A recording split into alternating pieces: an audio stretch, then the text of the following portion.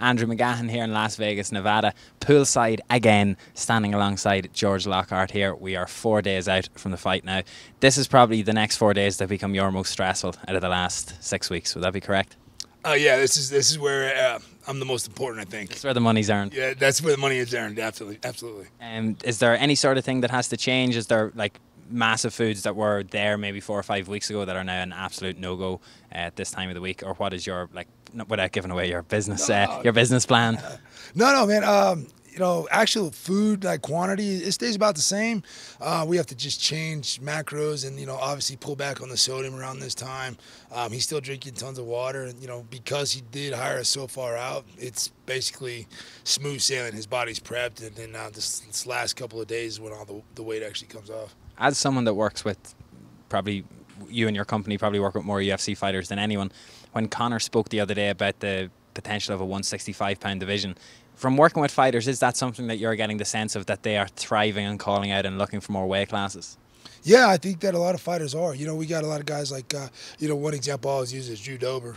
He's a huge 155er. He, there's one time he cut from 185 to 155 in 3 days. The guy's phenomenal. He's a big mountain of muscle.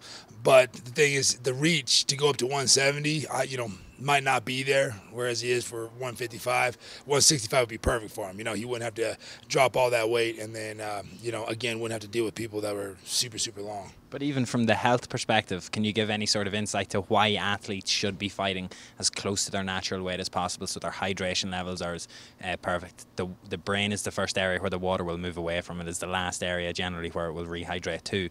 Like, surely this is safer for the fighters in the long run. Right.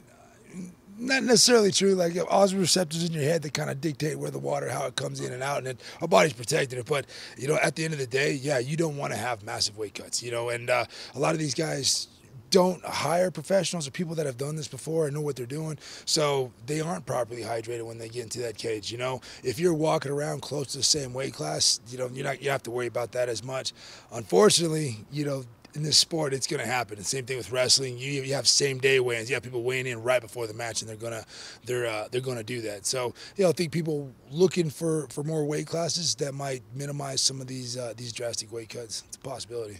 When I spoke to you a year ago in Dublin, you told me at the time, but you had said like how many people that were under you. But it seems like your team has expanded massively within the last 12 months in terms of like other people working with fighters. Like, you took a chance really with all of this. You were just known as a guru for a while. You worked with a couple of fighters. It wasn't huge. Did you ever envision that it would get to where it is now for your company? No, honestly. I mean, I was in the Marine Corps and I was a fighter, and now I'm a food dude, and never in a million years. But it's awesome. I've got a great group of guys. I actually have our head chef out here cooking for Conor. I think Conor has forgotten all about me, eating his food. He's like, George, who?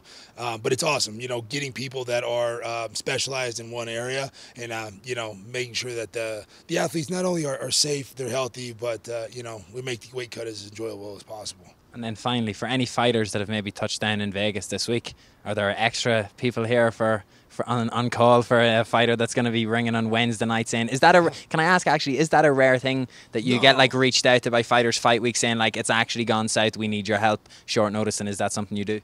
Oh, absolutely. Yeah, we've had guys call day of weigh-ins.